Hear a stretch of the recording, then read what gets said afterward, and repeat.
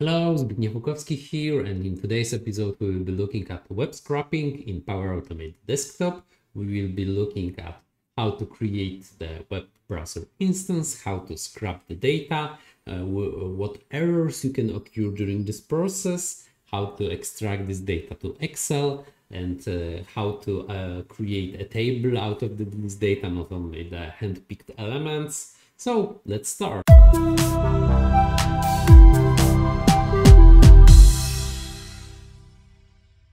Okay, so first action we want to do to scrap a web browser is to create a web browser instance. So from the browser automation, I will go to the web form filling and launch new Chrome. I will launch new instance, not work on an existing instance. And for my example, I will use the eBay.com and I will try to find Terraforming Mars, which is one of my favorite board games, and find different listings with the price and the item location. So I will just copy this URL, hop. In Windows state, I always like to use the maximized window because sometimes you can have problems clicking when the resolution is different. I always maximize the Windows state or minimize depending on your example. I will use the wait for page to load because I want to overcome the errors when the web page is not loaded and you will start the scrapping, because this will generate an error. So I always want to wait for this page to load. Okay, it will produce a variable which I will just name the web scrap browser. Cool. Next, I want to do the main action, which will be the extract data from the web page. And in here, it will open the pop-up with the parameters. First parameter will be my browser instance, which I've already created in the first step. Web scrap browser.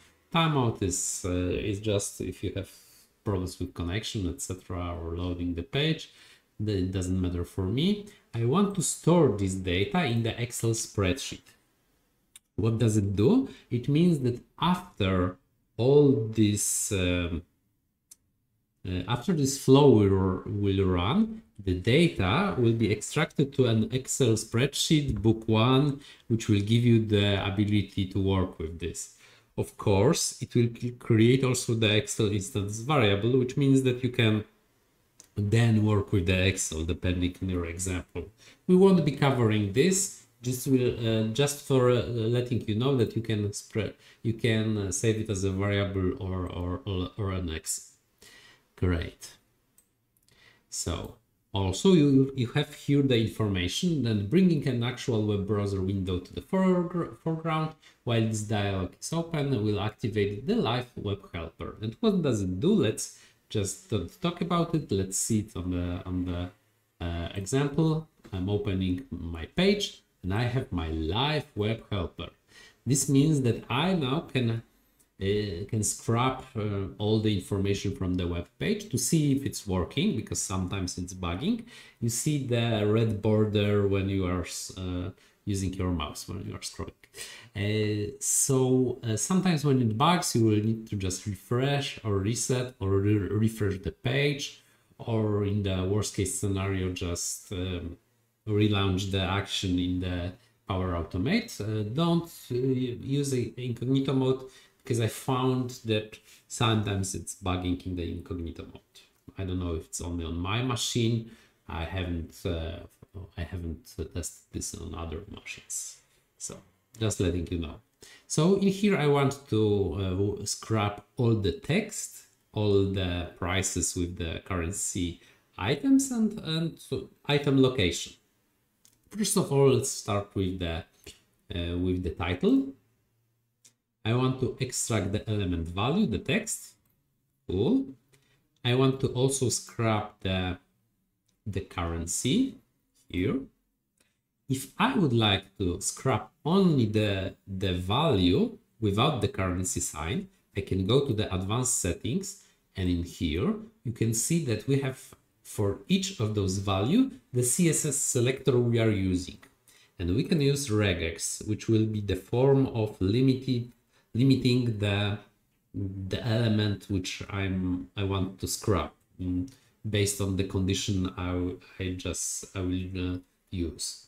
I'm already talking about regex in my split text on Power Automate desktop video, so go there if you want to know more about regex. For now, let's just assume that this is the way to limit our inputs, our outputs. It's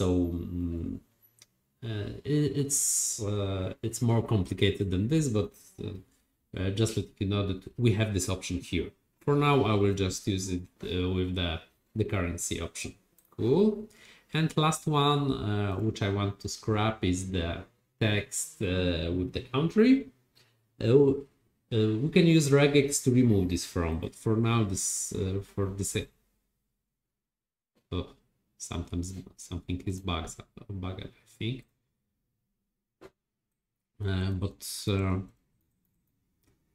Sorry, let's reset this. Let's go again. Hop, hop, and hop. Cool. Now it's working. We can see that we had a live error.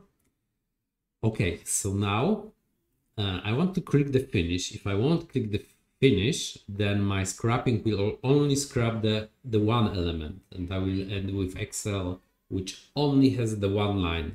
So in order to avoid this problem, I want to tell the Power Automate desktop to use another item, another element, another auction which was set for the terraforming Mars.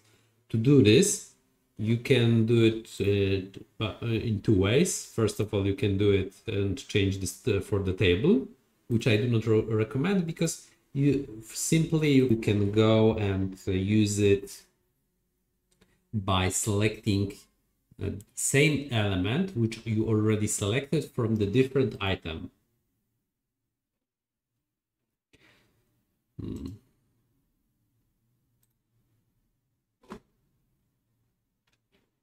Okay.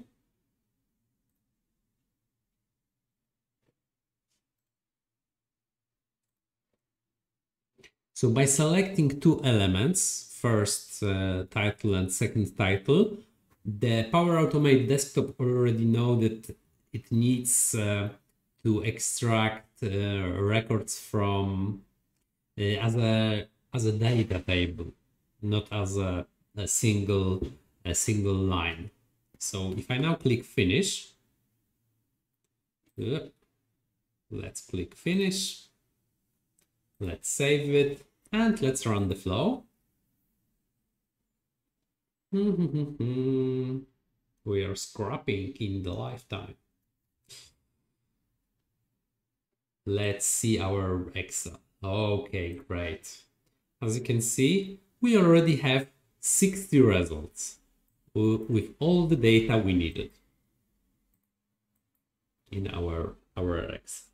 Okay, so this is it. This was the simple example which showed you how to create a web scrapping action on your web browsers. So hope this was helpful. If yes, you can sub, like, etc. I have a lot of other content from Power Platform, Power Apps, Power Automate Desktop. See you, Zbigniew Lukowski out.